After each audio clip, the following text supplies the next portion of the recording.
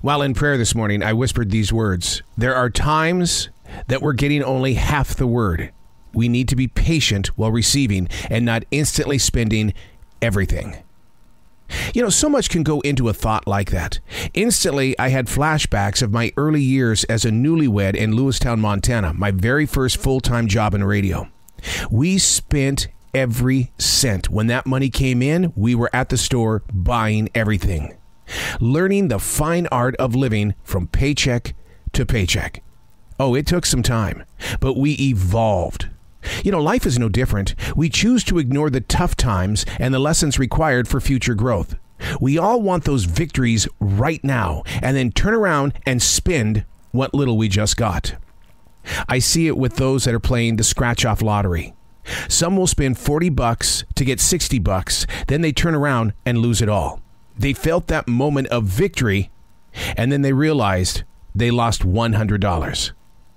Receiving one word at a time, learning how to hold on to it, and letting it grow. Hey, it's Arrow. This is The Daily Mess, a chronological walk through an everyday world. I am a silent wolf. I love to watch and observe and learn from.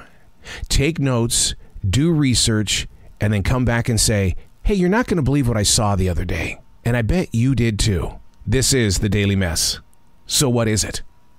In the beginning, we thought it was a bat. You know, in this selfie moment of, hey, here we are with these cameras on our phone, do you think that we took a picture of this so-called bat? We didn't know what it was. No, we didn't take a picture. We just thought it would be there the next morning and we would take a snapshot in the daylight. Nope, gone. Then we endured night number 2. It was back. What is it? The first step? Oh, we took the picture and we enlarged it to see what it was. We still couldn't figure it out. Maybe an owlet, which is a baby owl. Some say it's a wren. But the thought of a bat is now totally out of the picture. See, this is why I love living inside of a forest. From the baby fawn laying in the tall grass near the slow-moving stream to the black snake slowly climbing into the chipmunk's hole.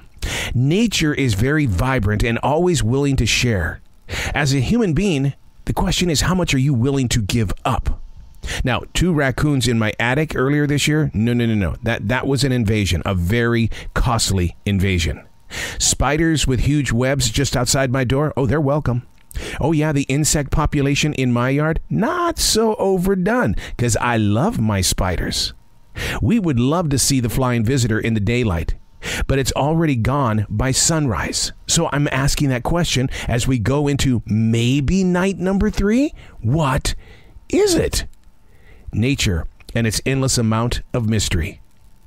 The goal for all of us as human beings, with all of this destruction around us, from the financial destruction to the wars in other countries, to the challenges and changes to the political system, all of this destruction, and nature isn't bothered.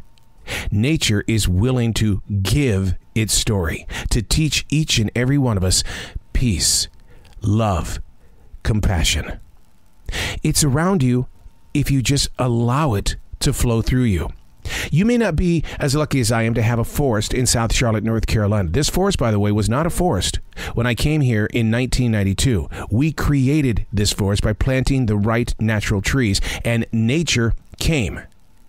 Maybe you have a park, or you've got a greenway near you. Maybe you live in an uptown or a downtown area. You know, those are just as beautiful and as vibrant as a forest, because I love listening to the sounds of the city in motion. Find your forest. Find your nature. Plant things.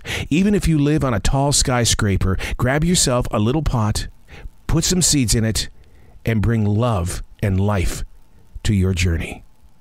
I'm Arrow, and that's The Daily Mess.